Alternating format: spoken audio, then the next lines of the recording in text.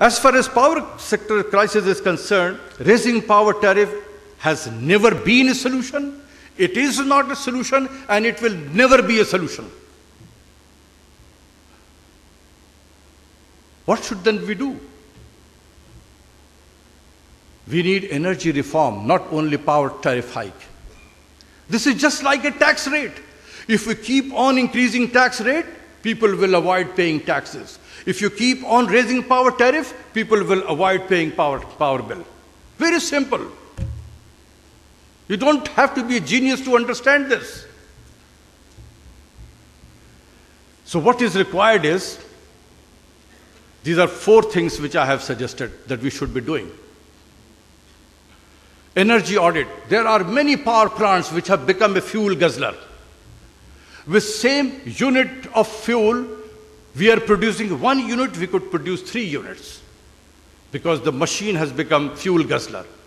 Identify those machines, those power plants who have become a fuel guzzlers, and make a targeted investment to improve their efficiency.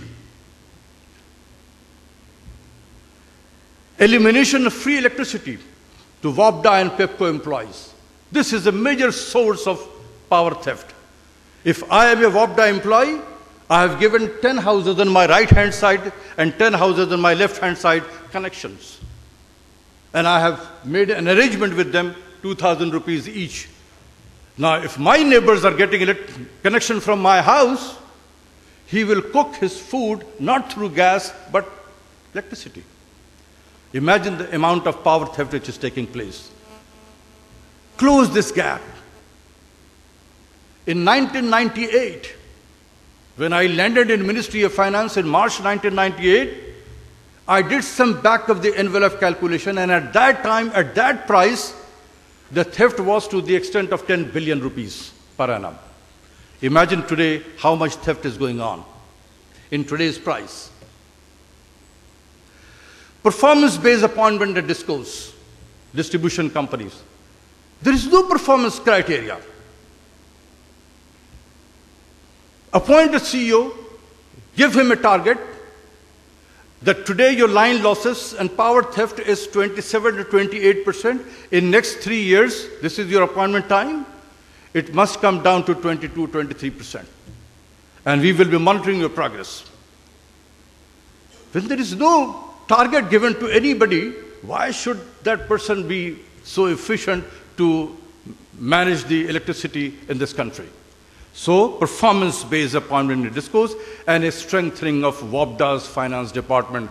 This is Thaka of the highest order finance department. I have dealt with this organization for 11 years. If you ask them at 10 a.m. what is your sale proceed, WAPDA's sale proceed, you will get one number. If you ask the same person 3 p.m., he will give you another number. If you ask his colleagues sitting in the same department, they will give you another number. So at one moment in time, there are 10 numbers of WAPDA's finances, which should be believed. It was a kind of getting heart attack every time in the month of May when we used to prepare our national accounts. So we need to strengthen WAPDA's finance department. Impose binding constraints on the part of the provincial government to generate targeted surplus and save the NFC award. I am glad that IMF has also accepted my advice, and in the Article 4 consultation report which was released on February 2012, they said that this is one of the solutions. And that is why I'm saying that we need to address the NFC award, otherwise there will be no meaningful fiscal policy in the country. So let me conclude my presentation. We have serious challenges for the economy in the next 2 years. There is no doubt in my mind. But these issues are not unsurmountable. It can be addressed, provided we have a good leadership. And these challenges can be addressed in a 3-year framework, and we need a strong economic team. And as I stated, there is no dearth of good people in this country. So what we require is honest, competent, and patriotic leadership, providing full support to economic team. We have the capacity to turn around the economy in 3 years. The country has faced serious difficulties in the past and recovered also. We have the capacity to recover from the ground zero once again, inshallah. Thank you very much, sir.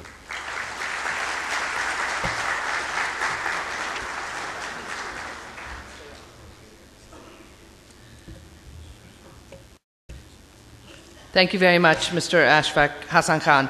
And I'd now like to call on Yusuf Adil, the chairman of Deloitte, Pakistan, to please present a plaque to our distinguished speaker here in appreciation of his good words. And indeed, a tremendous wake-up call, I think, to us all, really laying out, giving us a bit of a history lesson in terms of where we came from, highlighting the good points and the bad points, and giving a very cautionary warning out there, I think, too, in terms of what needs to be done.